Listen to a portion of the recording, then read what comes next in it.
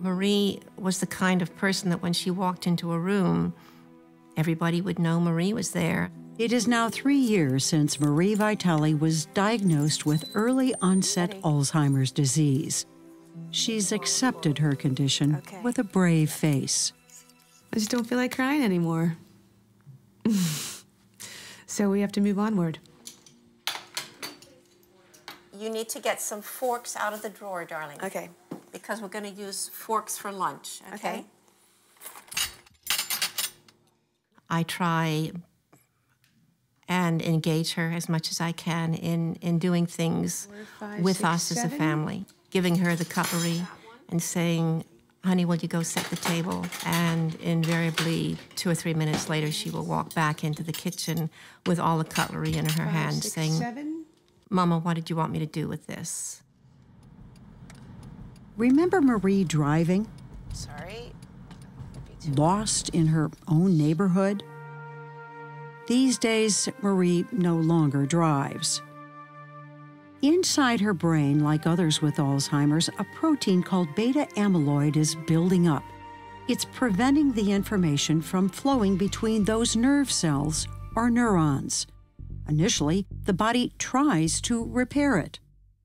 But unfortunately, the brain can't solve this problem. There's too much being made or not enough cleared away, and it just can't take care of the problem. And over time, the neurons will actually say, all right, you know what, we're spending too much time and too much energy on this problem. We can't fix it. Stop everything and give up. And the cells will actually tell themselves to kill themselves. They'll initiate a programmed cell death called apoptosis. Harvard-trained neuroscientist and best-selling author Lisa Genova knows more than what's happening chemically inside the brain. While she was researching Still Alice, a novel about a Harvard professor afflicted with early-onset Alzheimer's, she sought out patients to learn what they were thinking as they struggled to retain their memory. Some people say it feels like suddenly they're playing a game where they don't understand the rules, and they're really trying to figure it out in the moment, and it's baffling to them. It's terrifying. They told Lisa their minds are active. So you walk into the kitchen and you think, what did I come in here for? And so you think, okay, I'm in a room where I could get food. Am I hungry? Was I looking for someone? Yes, with Alzheimer's, you do the exact same thing. The problem is you don't have access to the same information that you did before Alzheimer's. As we interviewed Marie Vitale, you could see that process at work. But am I going off track? Am I answering the question? It's a lot of garble I just said, didn't I?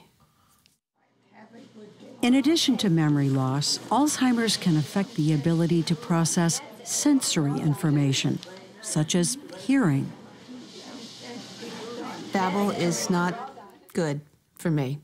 There's just too much information, and in a crowd, sometimes I'm just sitting there quietly with my eyes closed because I just can get enough noise here. I don't need any more. That's because her brain doesn't remember to ignore irrelevant noise. Thank you. Is this loud out here for y'all? Sound perception issues are also a concern for country music legend Glenn Campbell. He shared his Alzheimer's diagnosis with fans prior to his world tour.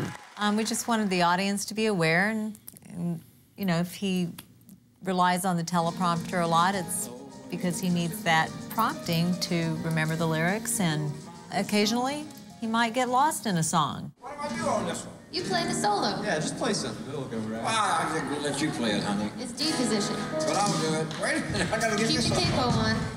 I Dad. thought I was supposed to go and rest on this one. Dad. It doesn't happen often, but every now and then. Now, see, I get lost in a song. That's because I'm playing it, and I'm not, and I can't. It doesn't matter what a singer plays.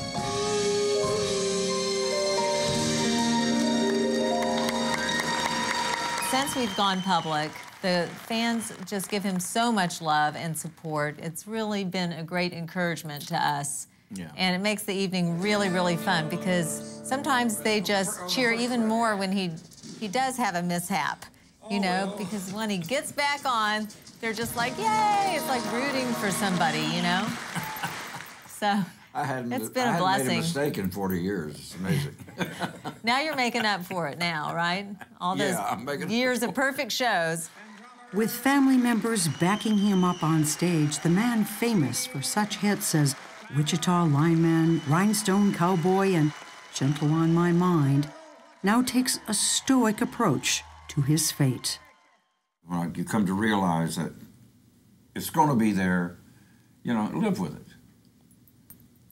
I guess that's with anything, you know. If you get your finger cut off, you got to live with it.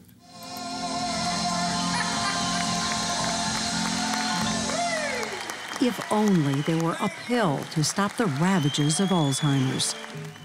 But the arsenal of drugs available today is limited. There are billion-dollar medicines, and the vast majority of families will tell you they don't notice any difference. I think for the most part, those medicines are junk. So researchers are working on the next generation of treatments. Coming up, we'll find out how this woman has become a source of motivation for those scientists.